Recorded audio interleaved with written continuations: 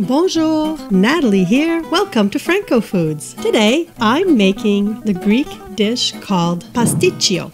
Basically, it's a Greek lasagna. Now, some of you are probably thinking, this is FrancoFoods. Why are you making a Greek dish? Well, la raison d'être of FrancoFoods is to discover the foods of the 80-plus countries who are members of the Organisation Internationale de la Francophonie.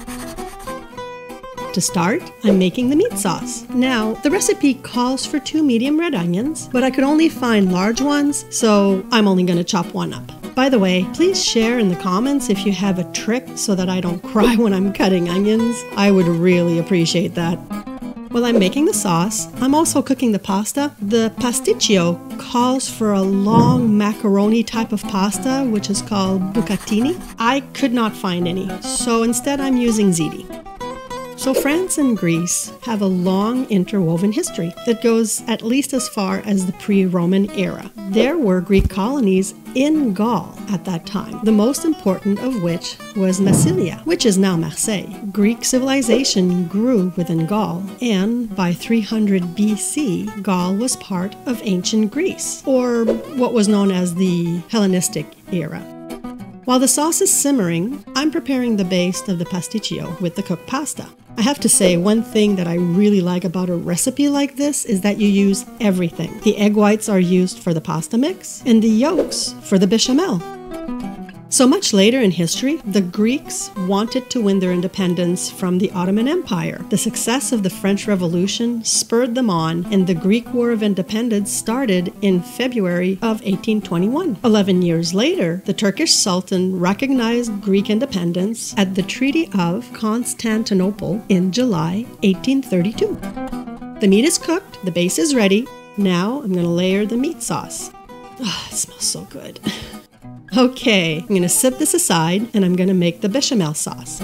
With such a long history between France and Greece, there had to have been mutual inspiration for the cuisine, right? Logic dictates, I would say.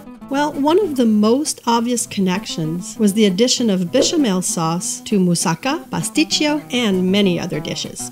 So you'll notice that this bechamel sauce is different from the traditional French one. They've added yolk and cheese. So it's more akin to what the French would call a Mornay sauce. I guess this is a Greek bechamel sauce.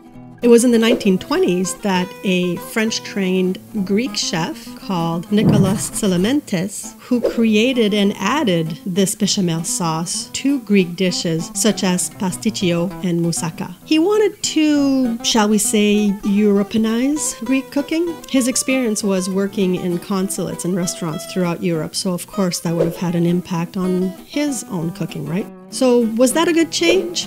For some traditional Greeks, maybe not, but I certainly enjoy the result. I love Greek food.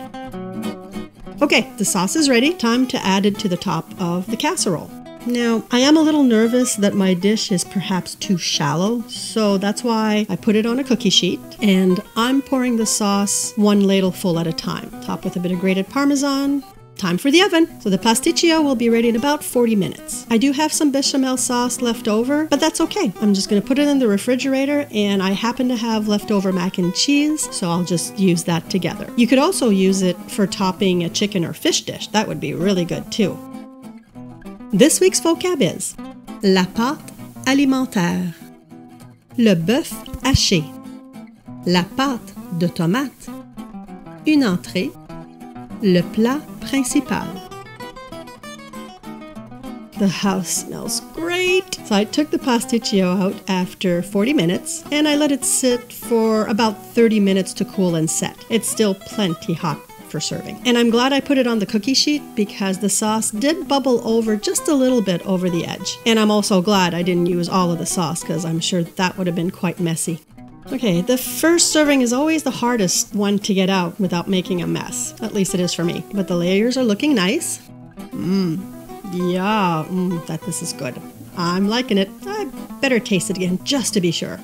Well, I hope you enjoyed this episode and that, like me, you learned something new about the world of French-inspired food. There's so much to discover. Until next time, merci et à la prochaine!